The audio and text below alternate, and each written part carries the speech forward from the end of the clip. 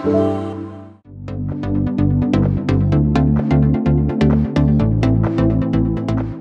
বাচ্চারা, আমার ছাত্রছাত্রীরা, আশা করি তোমরা সবাই খুব ভালো আছো। আমি ইন্দ্রজিৎ পারুই আবার তোমাদের সামনে পারুই একাডেমিতে। আজকের আরও কিছু শর্ট কোশ্চেন নিয়ে, নেটওয়ার্কিং চ্যাপ্টার থেকে আরও কিছু সাজেস্টিভ শর্ট কোশ্চেন নিয়ে তোমাদের সঙ্গে আলোচনা করব। দেখা যাক, চলো আজকের যে শর্ট প্রশ্নগুলো কি কি আছে। টোটাল 20 থেকে 22টা শর্ট কোশ্চেন আমরা করব। 20টা, টোটাল 20 শর্ট কোশ্চেন। আগের দিন হয়েছে 20টা, আজকের 20টা। ঠিক আছে, শর্ট কোশ্চেনগুলো তোমরা ভালো করে তৈরি করতে থাকো, ঝালাতে থাকো, বাড়িতে মুখস্থ করতে থাকো, যাতে পরীক্ষায় ভালোভাবে তোমরা লিখতে পারো। এবং এগুলো প্রত্যেকটাই কিন্তু সাজেস্টিভ, এখান থেকে পড়ার সম্ভাবনা সবথেকে বেশি। যারা ভিডিওগুলো দেখছো, ভালো লাগছে আশা করি। যদি ভালো লেগে থাকে তাহলে অবশ্যই শেয়ার এবং সাবস্ক্রাইব করতে ভুলবে না। নতুন যারা দেখছো তারা অবশ্যই সাবস্ক্রাইব করবে, বেল আইকন ক্লিক করবে, যাতে ফার্দার নোটিফিকেশান পেতে থাকো নতুন ভিডিওর। প্রত্যেক দিন কখন কোন সময়ে নতুন ভিডিও আসছে তার জন্য। আর পুরনোরা যারা, তারা অবশ্যই শেয়ার করবে যত বেশি সংখ্যক পারবে, এবং তোমাদের বন্ধুদেরকে দেখার অনুরোধ করবে বা রিকোয়েস্ট করবে। এটুকুই তোমাদের কাছ থেকে আমার আশা, যে তোমরা নিশ্চয়ই জিনিসটাকে শেয়ার করবে এবং প্রোগ্রেস করতে সাহায্য করবে। চলো যাওয়া যাক আজকের নেটওয়ার্কিং চ্যাপ্টার থেকে 20টা শর্ট কোশ্চেনের প্রথম শর্ট কোশ্চেন। কোশ্চেন নাম্বার 1 কী আছে? কোশ্চেন নাম্বার 1-এ HTML এর একটি ব্যবহার লেখো। HTML কী কাজের জন্য আমরা ব্যবহার করে থাকি? প্রত্যেকটা প্রশ্নের উত্তর বোর্ডে তোমরা দেখতে পাবে, কোশ্চেনটাও দেখতে পাবে। তোমরা প্রপার ওয়েতে কোশ্চেন এবং উত্তরটা দেখবে, যাদের প্রয়োজন হবে লিখতে থাকবে, নইলে বারে বারে ভিডিওটা দেখতে থাকো এবং মুখস্থ করতে থাকো। তাহলে HTML এর ব্যবহার কি? HTML এর সাহায্যে আমরা ওয়েব পেজ তৈরি করতে পারি। HTML এর সাহায্যে আমরা ওয়েব পেজ তৈরি করতে পারি। সেকেন্ড কোশ্চেন, দ্বিতীয় প্রশ্ন, স্টার টোপোলজির সুবিধা কী? স্টার টোপোলজির মূল সুবিধাটা হলো এর কেন্দ্রীয় যে নোড, সেই কেন্দ্রীয় নোডটিকে সার্ভার হিসাবে ব্যবহার করা যায়। কেন্দ্রীয় নোডটিকে সার্ভার হিসাবে ব্যবহার করা যায়। আর যেহেতু স্টার টোপোলজি একটি সার্ভার কেন্দ্রিক নেটওয়ার্ক সিস্টেম, এখানে সবথেকে সুবিধা যেটা, কোনো একটা নোড বা একটা ক্লায়েন্ট বা একটা কম্পিউটার যদি কোনো কারণে ড্যামেজ হয়ে যায়, তার জন্য পুরো নেটওয়ার্ক ব্যবস্থাটা অচল হয়ে পড়ে না, নেটওয়ার্ক ব্যবস্থাটা চলতে থাকে। তাহলে মেন সুবিধাটা কি? কেন্দ্রীয় নোডটিকে সার্ভার হিসাবে ব্যবহার করা যায়। এটুকু লিখলেই 1 নম্বর পেয়ে যাবে। তৃতীয় প্রশ্ন, যে কোনো দুটো গাইডেড মিডিয়ার নাম লেখো। যে কোনো দুটো গাইডেড মিডিয়ার নাম লেখো। দুটি গাইডেড মিডিয়া হলো, number 1 coaxial cable, number 2 twisted pair cable. Number 1 coaxial cable, number 2 twisted pair cable. পরবর্তী প্রশ্ন, কোশ্চেন নাম্বার 4, আজকের ভিডিওর কোশ্চেন নাম্বার 4, ISDN এর পূর্ণ রূপ, সম্পূর্ণ নাম, ফুল ফর্ম কি? Integrated, I for integrated, S for service, D for digital, N for network. তাহলে পুরো নামটা কী এলো দেখো, লক্ষ্য করো বোর্ডে। Integrated service, integrated service digital network, integrated service digital network. পঞ্চম প্রশ্ন, কোশ্চেন নাম্বার 5, ইথারনেটের অসুবিধাগুলি কী কী? ইথারনেটের অসুবিধাগুলি কী কী? তাহলে কী কী ইথারনেটের অসুবিধে? ইথারনেটে তথ্য পরিবহনের প্রেশার বা চাপ বৃদ্ধি পেলে কলিশন অর্থাৎ সংঘর্ষ বৃদ্ধি পায়। এর ফলে কি হয়? ইথারনেটের কার্যকারিতা বহুলাংশে হ্রাস পায়। তাহলে ইথারনেটের তথ্য পরিবহনের চাপ বা প্রেশার বৃদ্ধি পেলে কোয়ালিশন বৃদ্ধি পায়, যার ফলে ইথারনেটের কার্যকারিতা বহুলাংশে হ্রাস পায়। 6th কোশ্চেন, কোশ্চেন নাম্বার 6, ষষ্ঠ কোশ্চেন, ষষ্ঠ প্রশ্ন, হাফ ডুপ্লেক্স এবং ফুল ডুপ্লেক্স কমিউনিকেশনের মধ্যে পার্থক্য কী? এটাকে স্টার মার্ক দিয়ে রাখো। হাফ ডুপ্লেক্স এবং ফুল ডুপ্লেক্স কমিউনিকেশনের মধ্যে পার্থক্য কী? একটা টি কেটে নাও, টি স্ট্রাকচার, একদিকে হাফ ডুপ্লেক্স, একদিকে ফুল ডুপ্লেক্স। হাফ ডুপ্লেক্সের তলায় আমরা কি লিখব? যে কোনো সময় শুধুমাত্র একটি দিকে তথ্য পরিবাহিত হয়, সেই সময় বিপরীত দিক থেকে কোনো তথ্য পরিবাহিত হয় না। লক্ষ্য করো, বোর্ডে ভালো করে লক্ষ্য করো। আর ফুল ডুপ্লেক্সের ক্ষেত্রে কি হয়, যে কোনো সময় যুগপৎভাবে উভয় দিকেই তথ্য পরিবাহিত হতে থাকে। তাহলে এটা ভালো করে তোমরা কিন্তু পড়বে। কোশ্চেন নাম্বার 7, সুইচিং কত প্রকার এবং কি কি? কি লিখবো আমরা? সুইচিং মূলত 3 প্রকার। সুইচিং মূলত 3 প্রকার। কি কি? Number 1 packet switching, number 2 circuit switching এবং নাম্বার 3 হচ্ছে মেসেজ সুইচিং। তাহলে প্যাকেট সুইচিং, সার্কিট সুইচিং আর কি আছে? Message switching. এবার আসছি কোশ্চেন নাম্বার 8, অষ্টম প্রশ্ন। এফটিপি কি? File transfer protocol. এফটিপির পুরো নাম কি? File transfer protocol. যে সমস্ত প্রোটোকল আমাদেরকে ফাইল ট্রান্সফার করতে সাহায্য করে। তাহলে এবার চলো সুন্দরভাবে ডেফিনেশনটা বলা যাক। এফটিপি হলো ফাইল ট্রান্সফার প্রোটোকল। এই প্রোটোকলের সাহায্যে নেটওয়ার্কে ফাইল আদান প্রদান করা যায়। আমি যেটা আগেই বললাম, নেটওয়ার্কে ফাইল ট্রান্সফার করতে, অর্থাৎ ফাইলকে আদান প্রদান করতে এইটা সাহায্য করে। কে সাহায্য করে? এফটিপি সাহায্য করে। কোশ্চেনের উত্তরগুলো প্রপারলি সঠিক বানান সহ সঠিকভাবে খাতায় নোট ডাউন করতে থাকো, পড়তে থাকো, মুখস্থ করতে থাকো, মনে মনে করতে থাকো। তাহলেই দেখবে এক্সামে নাম্বার অটোমেটিক বেড়ে গেছে। এবং আশা করব যারা যারা আমার এই ভিডিওগুলি দেখছে এভরিডে, তারা অবশ্যই HS computer application 2023-তে more than 90% score definitely করবে। চলো যাওয়া যাক আজকের পরবর্তী প্রশ্নে। Question number 9। ইউআরএল এর গঠনটি লেখো ও আইএসপির পূর্ণ নাম কি বা পূর্ণ রূপ কি?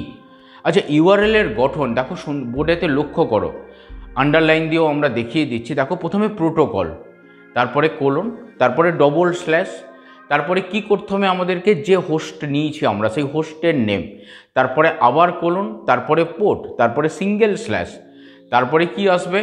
File or path name. আর আইএসপির পুরো নাম কি? Internet. I for internet, S for service, P for provider. তাহলে আইএসপির পুরো নাম কি? Internet service provider. বোর্ড লক্ষ্য করো, লিখতে থাকো সঠিকভাবে। Question number 10, HTML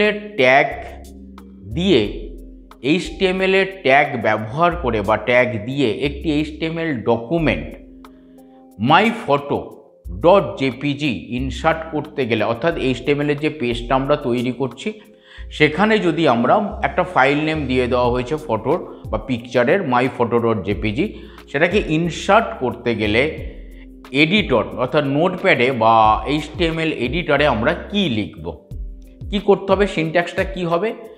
photo insert করা, ইমেজ ইনসার্ট করা। তার জন্য আমরা কি ব্যবহার করি? Image SRC. তাহলে আমরা কি করব? আইএমজি স্পেস এসআরসি ইকুয়াল কোটেশনের মধ্যে c:\myphoto.jpg quotation close, c:\myphoto.jpg quotation close, greater than symbol আর তার আগে আছে লেস দ্যান সিম্বল। তাহলে less than symbol, IMG SRC equal কোটেশনের মধ্যে c:\myphoto.jpg দেন কোটেশন ক্লোজ, আবার গ্রেটার দ্যান সিম্বল। আজকের 11th কোশ্চেন নাম্বার 11, 11তম প্রশ্ন।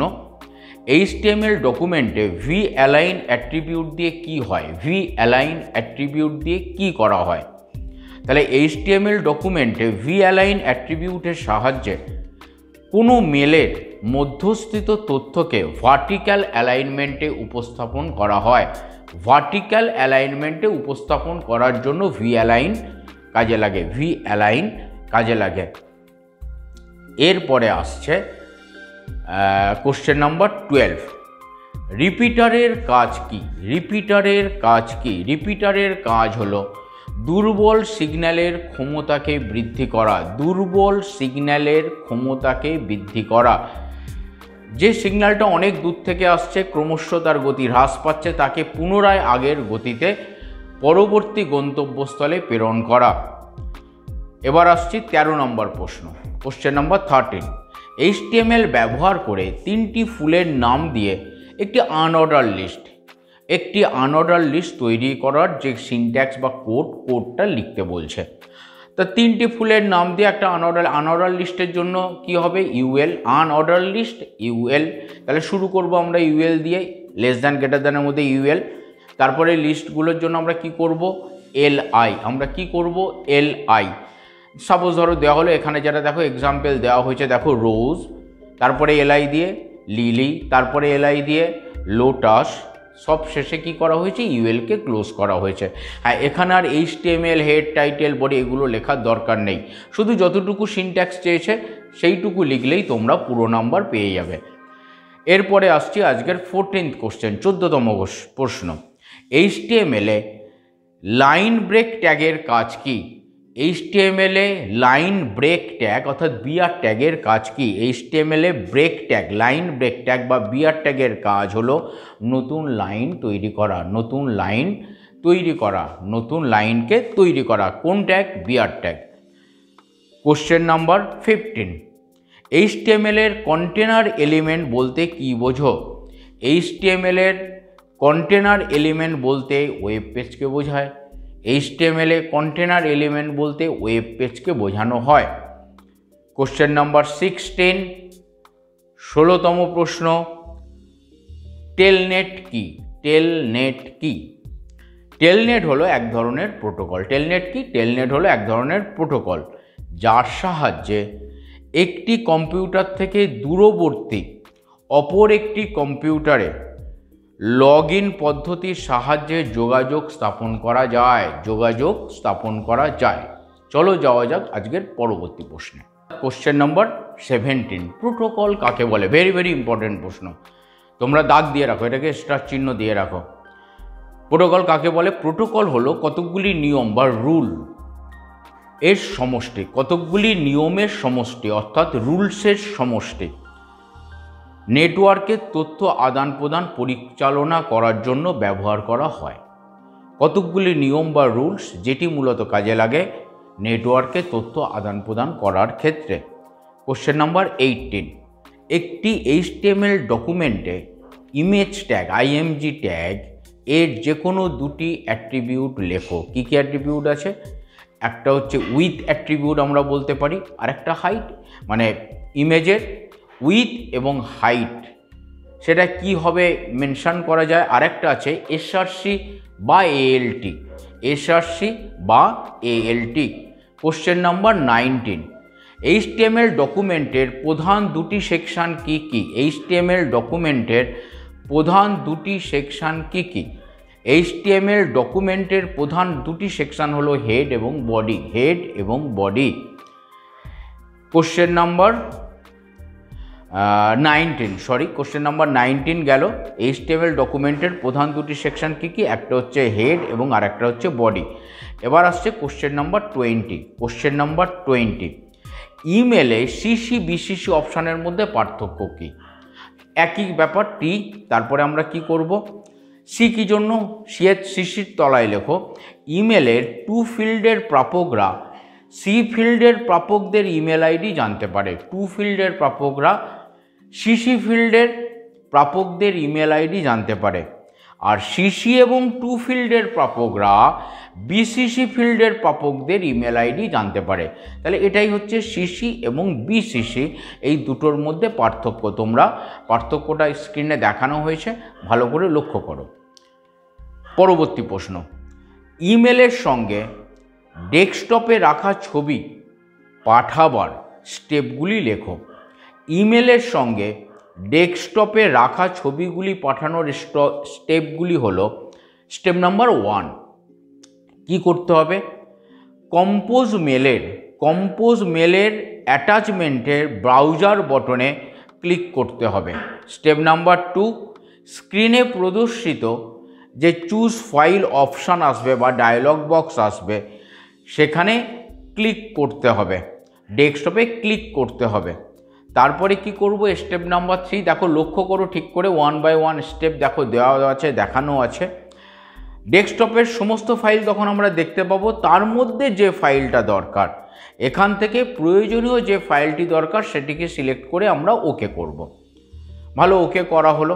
তারপরে কি, লাস্ট স্টেপ নাম্বার 4, ছবির ফাইলটি আপলোডিং প্রক্রিয়ার মাধ্যমে অ্যাটাচমেন্ট বক্সে দেখা যাবে। এবার আমরা সাবজেক্ট দেবো আর সেন্ড করে দেবো, চলে যাবে। As it is simple. আজ এই পর্যন্ত। এই প্রশ্নগুলো থরলি পড়তে থাকো।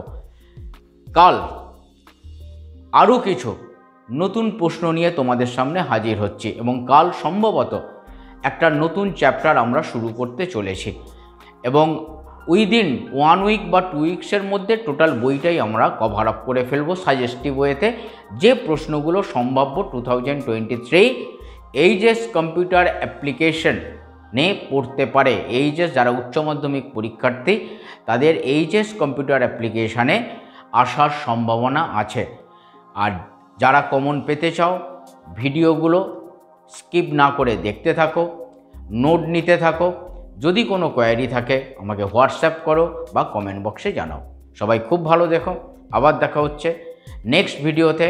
কাল ঠিক রাত 8টায় আমি ইন্দ্রজিৎ পারুই হাজির থাকবো তোমাদের সামনে পারুই একাডেমিতে।